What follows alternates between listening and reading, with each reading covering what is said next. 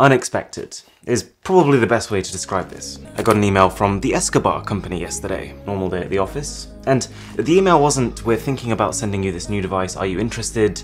It was, "Our new phone is scheduled for delivery to you tomorrow." I won't lie to you, quite a few things were going through my head. The first thought was, Escobar made a phone. Did they? And then that quickly changed to concern. Is this actually a phone they're sending, or should I get my protective gear on?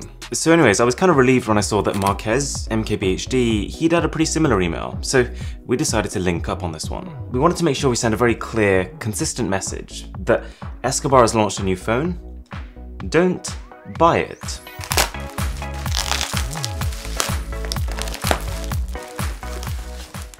Okay, you might already be familiar with that whole Escobar Fold saga. About 6 months ago, the company announced this supposedly revolutionary smartphone. They made claims that this was the end for Samsung. They made flashy trailers, a little bit too flashy for me to show you here, and they even made a website called ripsamsung.com. So you would think at this stage, wow, this is amazing, what could it possibly be? It was a Samsung phone. The Escobar Fold was just a Samsung Galaxy Fold with Escobar stickers on it. And more importantly, most of the people who bought the phone didn't get the phone. But they did get something.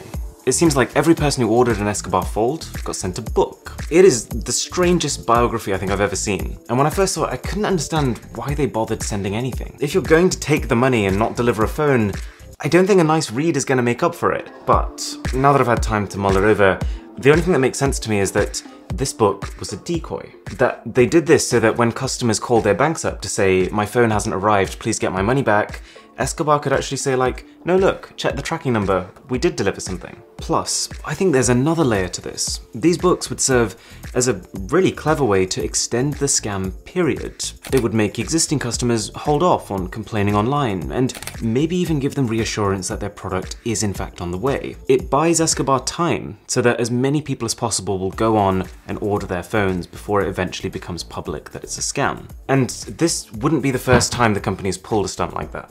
Do you remember when Elon Musk came out with a flamethrower for $500? Yeah, well, almost immediately, Escobar started selling an identical looking flame shooter for $249. But instead of actually sending it, they just sent out certificates of ownership. As if to say, don't worry, it's yours.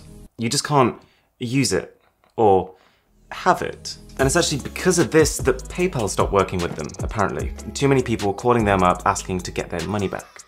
Anyways, the people who bought these Escobar Fold phones, they were angry, understandably. There's an entire Facebook community filled with peed off customers who've ordered a phone but only got this glorified pamphlet to show for it. And there's one guy who's taken it further. He's gone and made a full-blown website, escobarscam.com. And then, to top the whole thing off, Samsung got involved with a lawsuit, which they won. I'm not hugely surprised. But all of that just makes this all the more confusing. You would think after that entire saga, the Escobar company would be like, okay guys, we tried, it didn't work, people aren't happy, let's do something else now.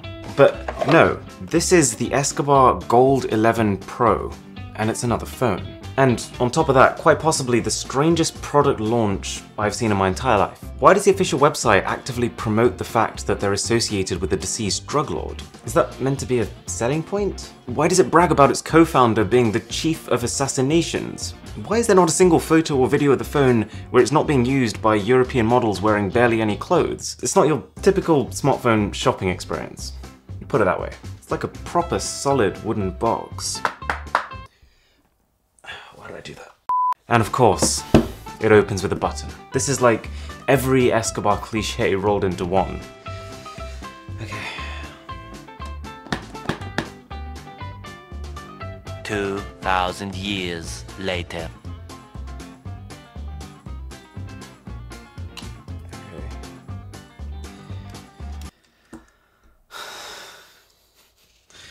Oh no.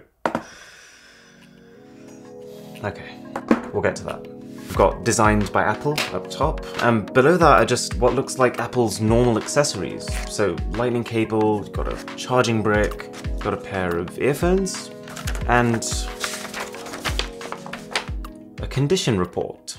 Maybe the most surprising thing here though is that yes, this iPhone is $499 on the Escobar site. It is apparently gold plated, and they actually delivered it to me. What is the business model here? How does this even make sense? Well, on first impression, this seems like the brand of the people. It's very much taking the angle that these big companies, the Apples, the Samsungs, they're the problem, they're the villains, but don't worry, Escobar is here, we're gonna fight for you. It also seems like maybe Escobar is cashing in on the popularity of the Narcos TV series, which features the Escobar name. But when we then saw that they were pricing their phones below cost, we thought, wait a second, no matter how much you care about the people, no proper business can function unless it makes a profit. So then you start to think, is this a money laundering scheme?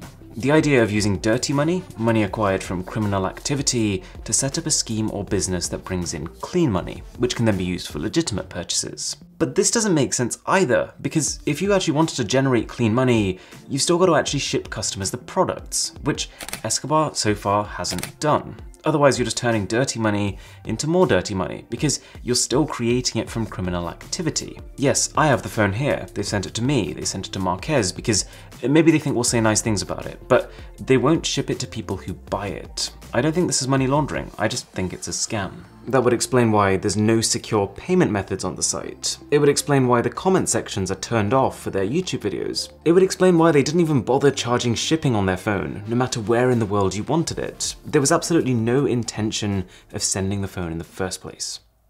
Okay, we're now 1 day later, and this document, this condition report, it reinforces the entire point I want to make. That this whole thing, this Gold 11 Pro, is a complete repeat of the Escobar Fold saga, only this time it's more elaborate. They've got a promotional video that starts with, and I quote, "Welcome home, Apple boys, Steve and Tim, let's cook." And the whole video is just these girls finding increasingly inventive ways to bake an iPhone. You probably caught it yourself. In the exact same way we had RIP Samsung a few months ago, we've now got RIP Apple.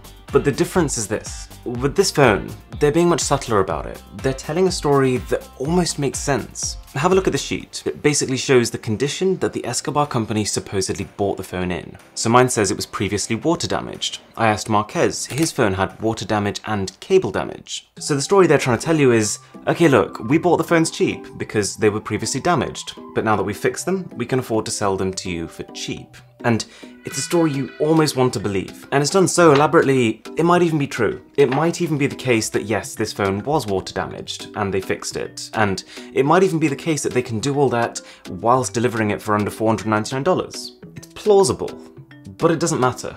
It doesn't change the fact that this is the same company that made an Escobar Fold 1. Nobody got it. They created an Escobar Fold 2. Nobody got it. So it doesn't matter what the story is. It doesn't matter whether it's technically possible to be able to do all this for under $499. The fact is that if you order it, all evidence points to the fact that you're probably not going to receive it. So again, don't buy it. But let's just say you did, and let's say by some miracle it arrived. This is what they say about it. The Pablo Escobar Gold 11 Pro works just like a normal iPhone. The difference is in the 24-karat gold. So yes, it does work just like an iPhone. It is an iPhone. But if I pick up a normal iPhone 11 Pro here, it feels smooth and seamless and dense. But this just feels cheap. You can feel this noticeable seam between the sides and the back. And I think it's finally time to find out why. It's definitely coming off. Oh dear. That came off a little too easily. It's metal, and they have obviously replaced the actual backplate of the phone. It's not like they've just stuck a sticker on top of it. I mean, look, it's already off. We might as well finish the job.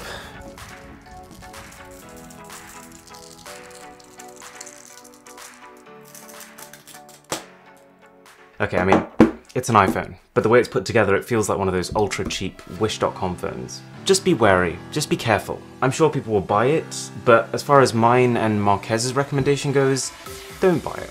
And that's the Escobar Gold 11 Pro. Thanks for watching.